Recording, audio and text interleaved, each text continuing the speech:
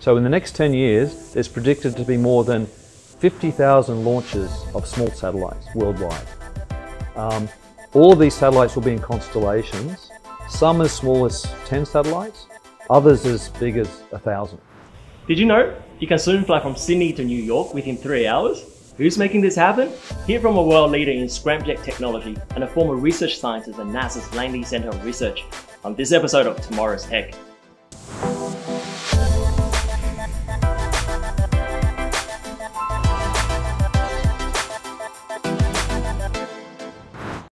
I'm Jazo, joined today by Michael Smart, founder, CTO, and head of research at Hypersonix, a leading innovator in the aerospace sector.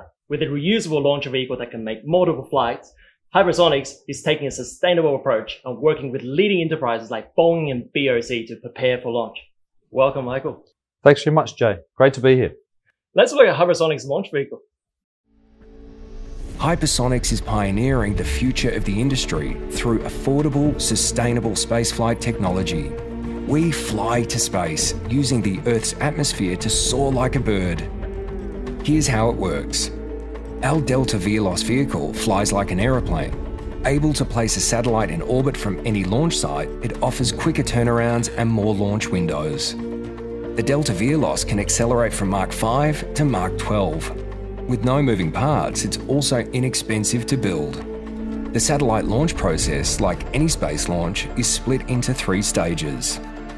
Stage 1 sees the boomerang boost the Delta Veloz to Mach 5. True to its name, it then returns to where it came from. Delta Veloz is Stage 2, flying to the upper reaches of the atmosphere under scramjet power. When the Delta Veloz reaches terminal velocity, it launches Stage 3, delivering the satellite to orbit. Like the boomerang before it, the Delta Veloz returns and lands on Earth, ready to fly its next payload again.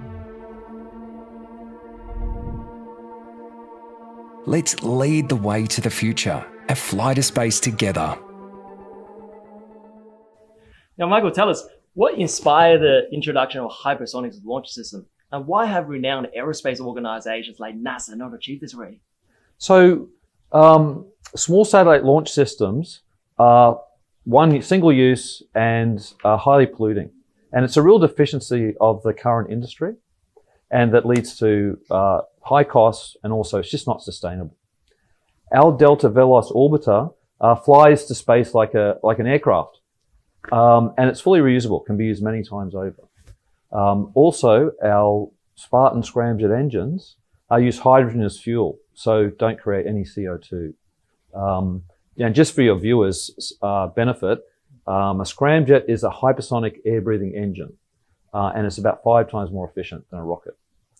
Now, there are 3 key technologies that are developed in the last decade that enable our system. The first is like the massive increase in computing power. Secondly, high temperature composites can now be made in aerodynamic shapes and be fully reusable, used many times over. And the third is the advances in hydrogen economy have meant that there are many technologies such as tanks and other things that we can just buy off the shelf. And why Australia? Well, the University of Queensland has the best facility for testing scramjet engines anywhere in the world. And also the Australian government has really supported hypersonic research over the last 30 years. I agree. I think it's time the aerospace industry leans towards a green approach. How do we attract greater investment into the Australian aerospace industry? And how do we enable a thriving startup and innovation ecosystem? Well, Jay, the best way to attract investment is through customers. So in the next 10 years, there's predicted to be more than 50,000 launches of small satellites worldwide. All of these satellites will be in constellations, some as small as 10 satellites, others as big as 1,000. Now, Hypersonix technology can launch individual satellites very quickly, not within weeks, not months like the current technology. And this quick replacement of satellites will stop blackouts in communications networks and also stop patchy Earth observation data. Now, as I said, the best way to attract investment is through customers. If the Australian government guaranteed contracts for satellite launch to Australian companies, then this would attract investment into the industry and help us to mature. And once mature, we can then offer services to international companies. Certainly. I think there's great scope for Australia to lead in the aerospace industry on a global level. Let's look at advanced technologies. How is artificial intelligence involved in the functioning of the Delta Velos launch orbiter? Yeah, so our Delta Velos orbiter is fully autonomous and it travels at very, very high speed. It will travel on a pre-programmed trajectory, but there are always incidents that happen in any flight.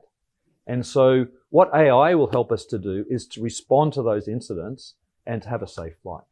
Fascinating. And what do you plan to achieve through your collaborations with Boeing and BOC? So Boeing are a leading aircraft and space vehicle manufacturer. And we're working with them to develop reusable space launch systems that are powered by our Spartan scramjet engines. And with BOC, they are a leading company in the new hydrogen economy. And so we're working with them to develop all our procedures and our processes for the safe and efficient use of hydrogen. That's great to know, Michael. Now the fun bit.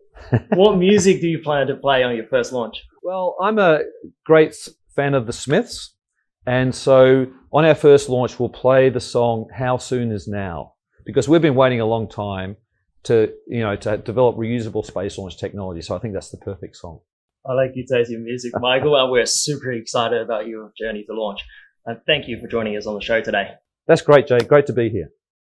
To our audience watching, if AI or space technology intrigue you, follow us weekly on Tomorrow's Tech's LinkedIn, Facebook, and Instagram channels for our Believe in AI series. Curious to know more? Let us know in the comments below what you feel will lead to Hypersonix Launch Systems success in the Australian aerospace industry.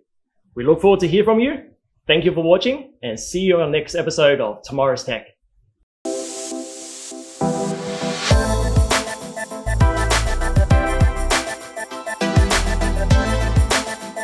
Tomorrow's Tech, presented by 3 Dot Digital.